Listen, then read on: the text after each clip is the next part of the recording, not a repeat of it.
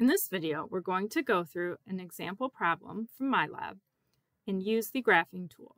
So we're going to start by answering some questions about the graph. The graph that we're looking at is f of x equals negative 3x squared minus x to the third. So first we're going to identify the end behavior.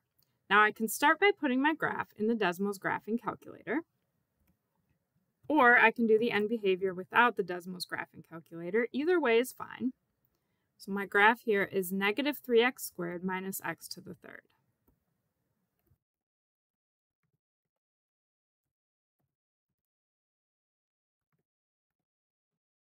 So here's my graph. I can see that it is rising on the left and falling on the right. And that should make sense because I have an odd degree and a negative leading coefficient. I'm going to choose answer choice B, and that's correct. Now we want to find the x-intercepts. So I'm going to use my graph on Desmos, and I can see that there's x-intercepts at 0 and at negative 3. We're going to use a comma to separate our answers.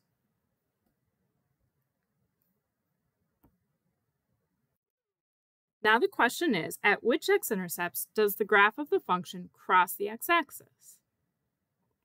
So I can see that it's crossing at negative 3. I'm going to choose answer choice A and type negative 3 into the box. If it did not cross anywhere and they were all touching and turning around, I would choose answer choice B.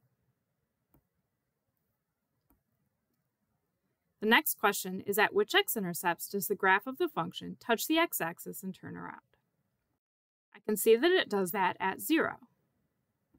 So I'm going to choose answer choice A and enter 0 into the box. If there were multiple places, I would separate them with a comma.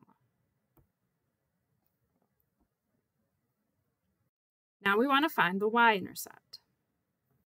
I can see that the y-intercept is at 0.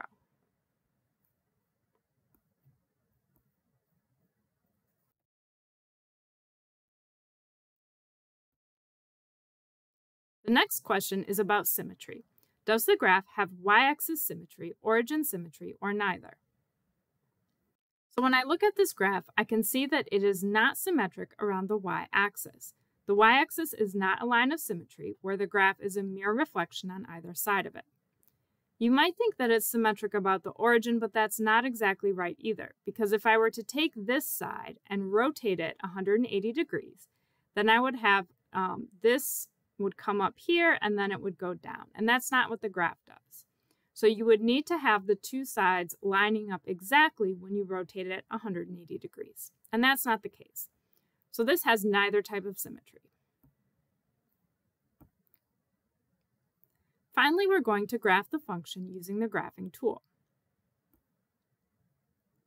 So we're going to click to enlarge graph, and the tool that we're going to use is this one. It's called the 4-point cubic tool. Now this tool works best when you plot points from left to right. So I'm going to start by plotting this point here at negative 3, 0.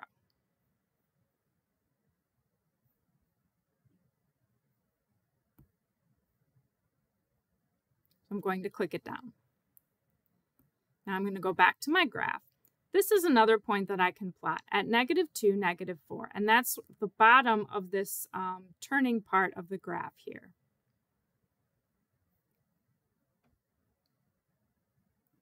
So I'm going to click on negative 2, negative 4, and remember you can use the upper right corner that lists the coordinates of the points to help you.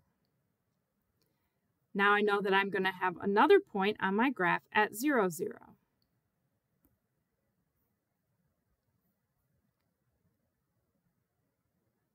And I need to plot one more point on my curve. So any point over here that is on the graph is something that I could use. So I'm going to go back to my graph and look for a nice point. Let's see.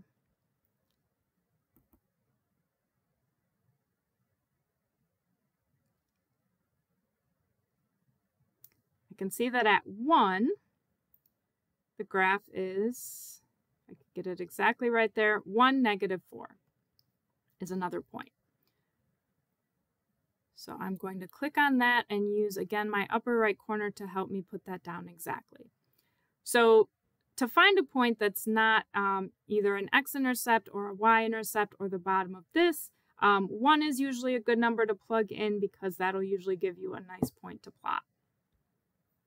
So I'm going to click Save and check my answer. That's correct.